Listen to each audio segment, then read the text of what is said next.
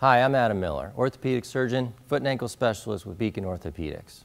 The past weekend's Golf Open Championship in Britain was played at St. Andrews without defending champion and #1 ranked in the world golfer Rory McIlroy. Less than 2 weeks prior to the tournament beginning, he suffered an ankle sprain while playing soccer with friends. Due to the severity of the rupture, a complete lateral ligament tear, he withdrew. Ankle sprains range from simply stretching a ligament to a complete rupture. The more severe variety can often limit a sporting athlete for up to 3 to 4 weeks. These are more common injuries in contact sports, with soccer, as we learned from McIlroy, being the most common. Treating consists of weight bearing with mobilization device. This could be a boot or an ankle brace, depending upon the severity. Next, appropriately timed physical therapy has also been shown to quicken and improve chances of not needing surgery.